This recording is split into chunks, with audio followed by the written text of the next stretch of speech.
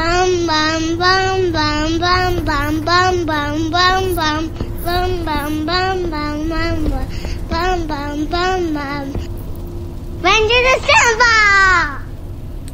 What's up, champions? Welcome to the side scheme, another Carcast. I am BananaCrapshoot. Thanks for spending a couple minutes with me today. This might feel like a little bit of a rant, but I just got an article I started to write, but I figured it might be better if I do it in an audio format, about just having fun. And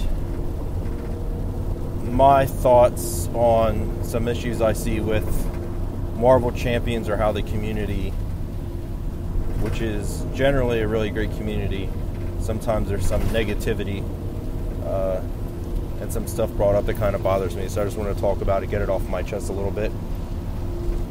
I'm not trying to single out or call anybody out necessarily as an individual, but just more the issues or the groups that bring this stuff up often. So, like I said before, like the community is generally great. There's lots of good people, very helpful people in the community. But that doesn't mean that there's not faults or issues or complaints that people might have. Some of those complaints and faults in Marvel Champions is true. Every game has faults. But some of the stuff that I see brought up just seems unfair for Marvel Champions. So, Marvel Champions, as we know, has been designed to be a casual, easily accessible, pick up and play card game experience, right? The whole shtick is quick, easy to set up and tear down, easy to get together and play with your friends. And Caleb had even said on our podcast before that it's not a game designed for kids, but it's a game you can play with your kids, which means, the way I interpret that, is it's not a hardcore, overly difficult experience. And the great thing about Marvel Champions is the modularity of it. You can make the game as easy or as difficult as you want by scaling. You can play rookie, standard, expert, heroic. You can throw in difficult modular sets. There's a lot of modularity, and you can craft the game experience pretty much to what you want.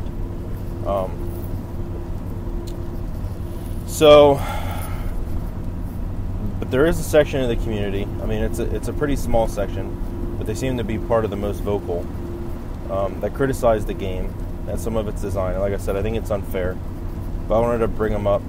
The biggest issues they bring up are the difficulty and the lack of campaign, the lack of story. Well, I mean, we know the Red Skull campaign was tacked on at the end, but it sounds like the Galaxy's Most Wanted and campaigns going forward will be a more in-depth, cohesive campaign experience. But basically, some of the biggest concerns that I hear about Marvel Champions is that Marvel Champions isn't Arkham Horror, and it's not Lord of the Rings. It seems like people just want Marvel Champions to be a reskin of one of these other games, and that is really boring and really lazy expectation on my part. It's a brand new game with new theme, new design. Like, obviously they're going to share design spaces with those other games because they're designed by some of the same people and the same company, so there's going to be some crossover. But Marvel Champions is its own game with its own theme, and you shouldn't expect Marvel Champions to just be a copy and paste of one of these other games you might have played before. When you're playing as a superhero, you want to feel powerful, you want to feel like a superhero. It's not going to be much fun if I try to get my kid together and he can play Spider-Man and I can play Captain America, if we just get our asses beat 5 games in a row. That's not going to be fun for him. It's not going to be fun for me, and he's not going to want to keep playing with me, right? It's a co-op game. It's supposed to be fun, right? If I wanted to go drive a railroad spike through my skull in a gameplay experience, I'd go play like Bloodborne as a video game, or I'd go play Arkham Horror. But I don't want to beat my head up against the wall. I want to embody my favorite superheroes, and that's what this game allows us to do. So I think people should take that for what it's worth and just enjoy it and just have fun with it. I said I think the biggest detriment is that people unfairly compare Marvel Champions to Arkham Horror and to Lord of the Rings. The difficulty, I think we'll see more difficult things come up. I think we'll see more intricate design. I mean, the game is only a year old. One of the reasons I have a problem with the Lord of the Rings comparisons, the Lord of the Rings is a 10-year-old game that has had a lot more development time with a lot more people working on it. You can't expect Marvel Champions to match in depth what these games that are 5 or 10 years old can offer, right? So that was just one of the big things.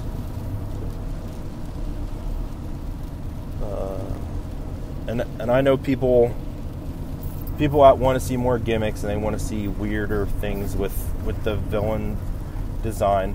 But from what I've seen from Lord of the Rings and sometimes Arkham, is that when they try these gimmicks, people complain about the gimmicks then anyway, like riddles, escape tests, time counter, stuff like that. People ask for them, but then people complain about it. So it's like, what do you really want from this game experience? Sorry, I'm slowing down here at a red light.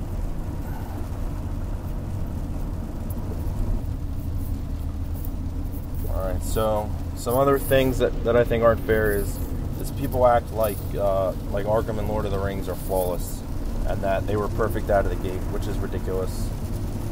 You're comparing, like before, you're comparing a 5 and a 10-year-old game to a 1-year-old game. It's just not fair. I had some of these written down in my notes, but I'm trying to keep my eyes on the road here. This game does not have the same target audience, is another thing. It is very evident by the way FFG talks about this game that they want Marvel Champions to be a more widely accessible, easier to play game, which is different from how they've talked about Lord of the Rings and Arkham. Sometimes there's comments in the Discord about game design with either certain designers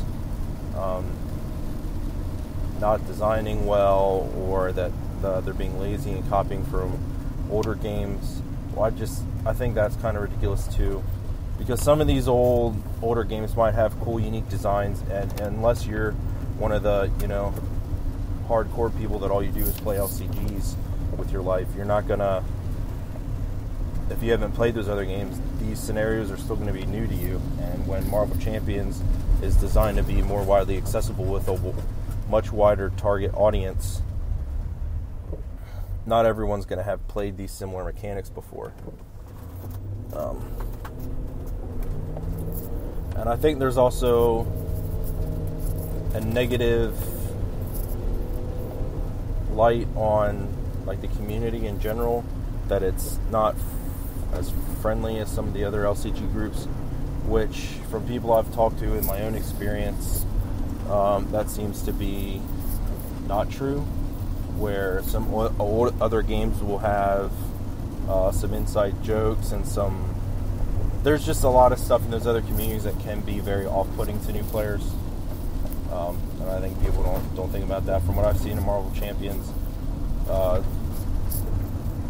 community is very helpful and welcoming to new players.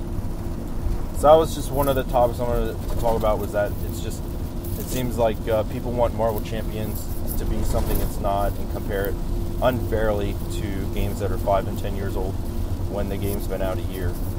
So I just think people need to chill out, bro, and just wait. They've nailed the theme on 99% of the releases to this point, and the game's a lot of fun to play. Just have fun with it. Another thing while I'm on my soapbox here that really grinds my gears is content creators that do nothing but bring negativity to the game. If you don't have anything positive to say about the game or anything positive to offer the community, then why are you even playing the game? Why are you even creating content for the game? if you're creating content just for creating content purposes, then go create content for something that you actually enjoy doing. Because I've seen articles, listened to podcasts, seen videos where it's just spreading this negativity into the community that is not helpful to anyone. And it's okay to be critical and offer critical analysis. It's okay to not love every card or not love every release. But when you have nothing positive or nothing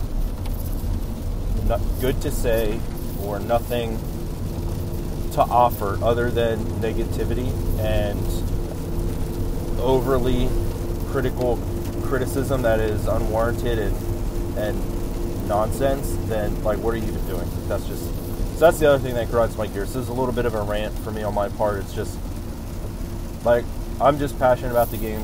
All right, I love this game. I enjoy the side scheme community. I enjoy the Marvel Champions community. It's overly great. There's just the small things that kind of annoy me and grind my gears that I just needed to vent a little bit. So what I'm trying to say is to not take this game so seriously. It is a fun card game, right? About comic book characters on pieces of cardboard. Just have fun. Try to have fun and enjoy it. If you're not having fun and you're not enjoying it, then this game is not for you. I'm just going to say that. So just try to have fun with it and enjoy it for what it is. So after saying all that, stay scheming, champions. Later. Something smells fishy around here. Bum bum bum bum bum bum bum bum bum bum bum bum bum bum bum.